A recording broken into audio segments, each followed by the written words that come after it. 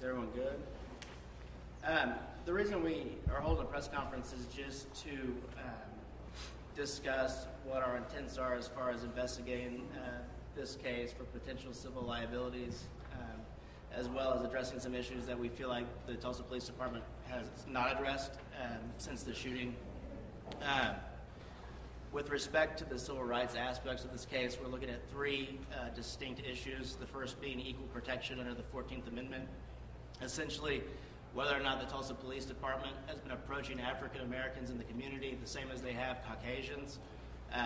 There was a story that was released, I believe it was last week, by the Frontier regarding African Americans being 4 times more likely to have a use of force used against them by TPD.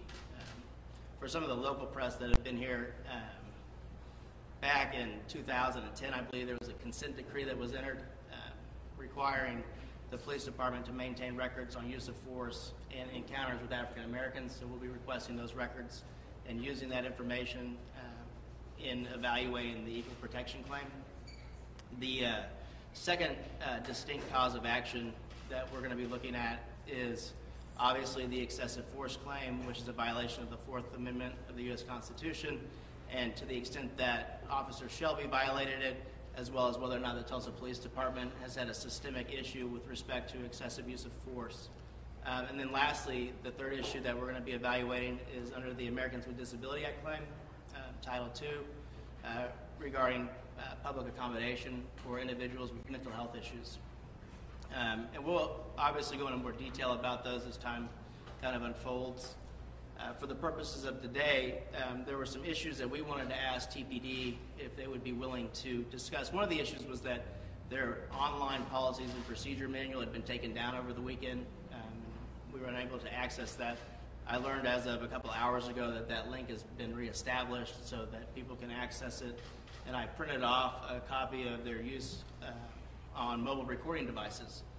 And one of the things that we found interesting in those policies was that, at least according to the policy, which I've given you guys, there is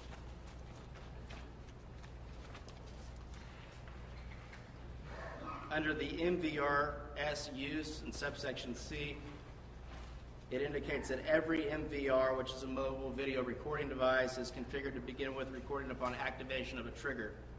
Any of the following triggers will begin recording. Subsection D of that provision states that by pressing the red button on the personal microphone module worn on the officer's duty belt or person can trigger the recording device in the vehicle. We've not seen video from Officer Shelby's vehicle, and we don't know whether or not TPD, consistent with their policy, had Officer Shelby equipped with this red button recording device that could have triggered the recording of her dash cam. We're asking the Tulsa Police Department, to the extent that she did in fact trigger that device, to produce the video from her vehicle.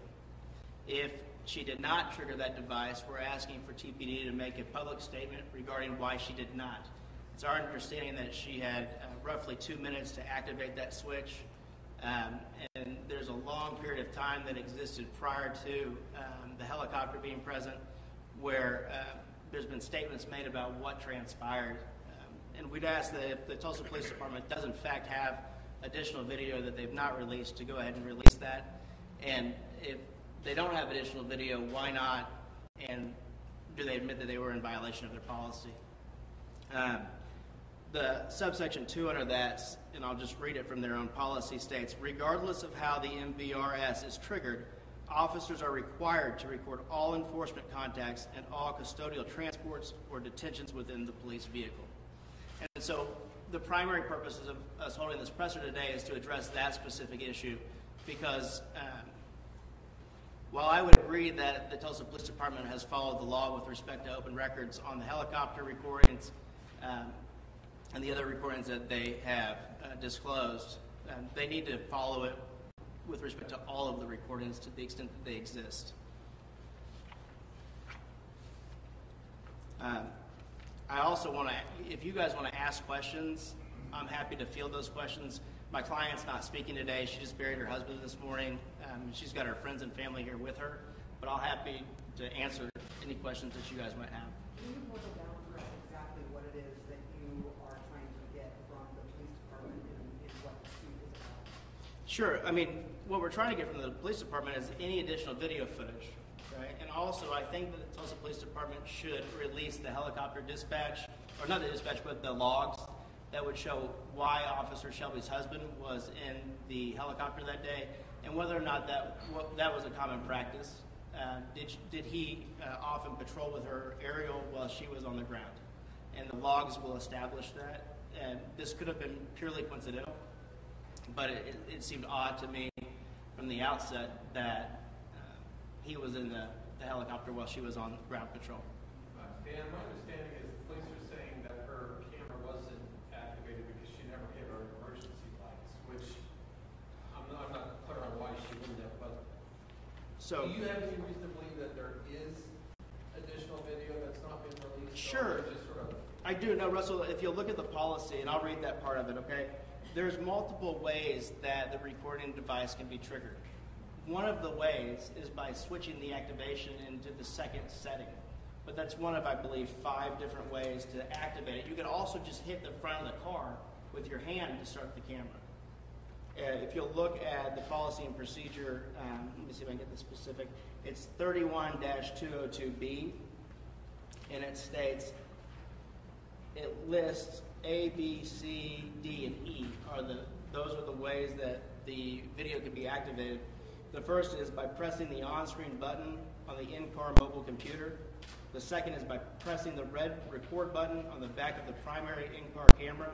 The third way is by moving the emergency equipment switch to position 2 on the light siren control box. That's the question you're addressing. They've publicly said the reason it wasn't recording was because she hadn't switched it into the position 2. But that's only one of 5 ways that they can trigger the recording device.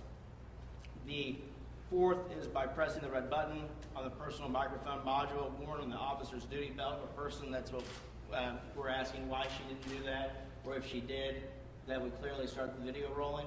And if there's video, they need to produce that. And then the fifth way, and this is the hitting the car, it says a sudden shock, bump, or collision with the vehicle will also trigger recording.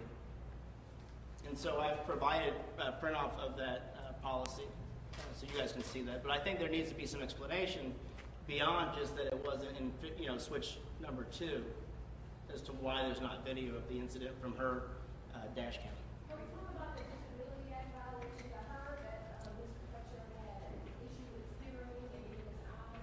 Can you kind of expound on that? Yeah, absolutely. And that's why we're evaluating that claim in part as well.